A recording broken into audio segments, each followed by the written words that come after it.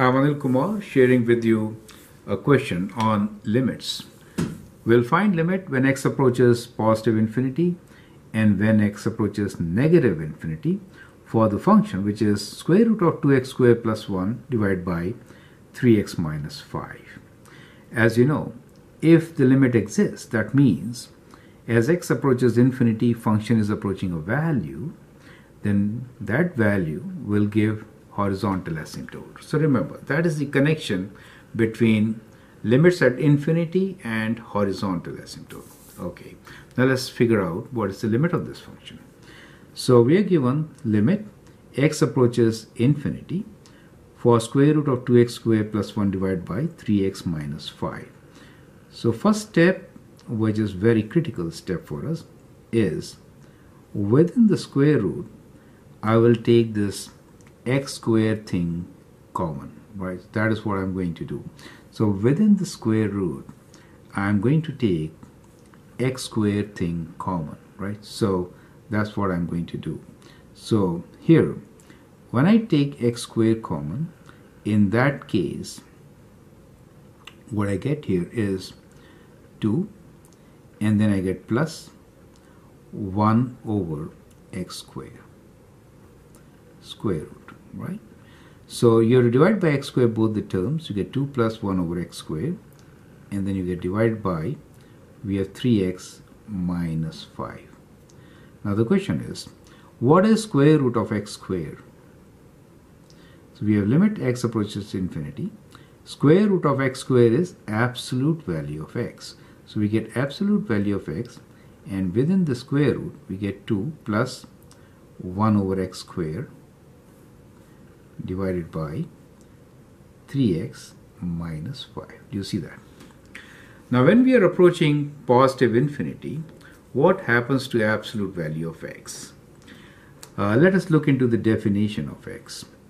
Absolute value of x is equals to positive x when x is greater than or equal to 0, and it's negative x when x is less than 0. Since you are approaching infinity, positive, absolute x is positive x, right? So we could write this as equal to limit x approaches infinity, positive x, square root of 2 plus 1 over x squared divided by 3.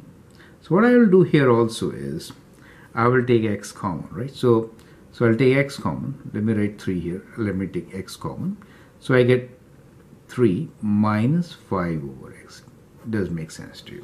So I took x common also from the denominator, wrote it as 3 minus 5 over x.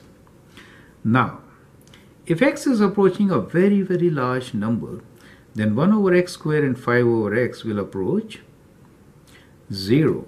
And therefore, and we could write this as, and let me cancel these x's also, right? So let me simplify this. So we're left with this expression. When x is approaching a large number, 1 over x squared approaches 0. So we are left with square root 2 in the numerator and 3 in the denominator. Do you see that? So limit of this function is indeed equal to square root 2 over 3 as x approaches positive infinity, right? So it is important to note that we could take this infinity inside, since the limit x approaches infinity for 1 over x squared is 0, and the limit x approaches infinity for 5 over x is also 0, right? Therefore, the limit of this function is square root 2 over 3, right? Okay.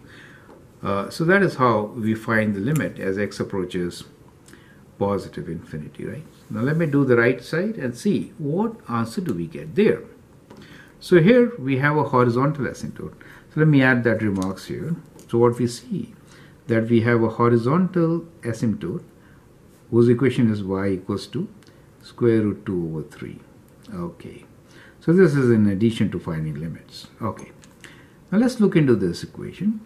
We'll follow the same process. So let me write here limit x approaches negative infinity. We'll take x squared common. So we get 2 plus 1 over x squared, right? And here we could take x common and we write 3 minus 5. So that gives you limit x approaches negative infinity. Bringing this out, we get absolute value of x, and we have 2 plus 1 over x squared, square root, right, divided by x, 3 minus 5 over x, I'm sorry, over x, right, since we took x common.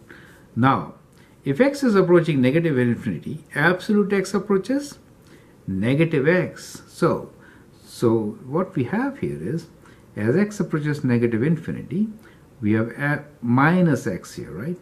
And within square root, 2 plus 1 over x squared divided by x, 3 minus 5 over x, right?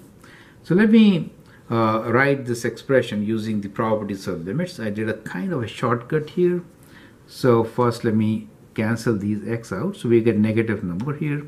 So we have negative, and within limits we can write limit x approaches minus infinity for the number 2 plus limit x approaches negative infinity for 1 over x squared, right? So all this divided by limit x approaches negative infinity for 3 minus limit x approaches negative infinity for 5 over x, right? So that is the denominator. Now clearly you can see this is a constant, so we get negative square root 2 in the numerator. This number 1 over x squared approaches 0 for a very large value, and for the denominator 3, so it approaches 3, and this part is 0. So we get minus square root 2 over 3.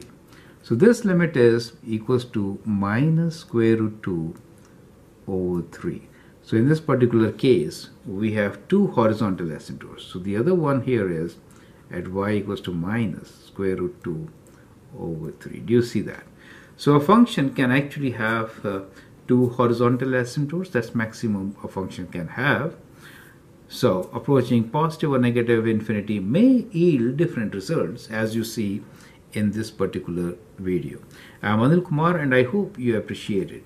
You can always share and subscribe my videos for free, and if you like, you can put some likes. Thank you, and all the best.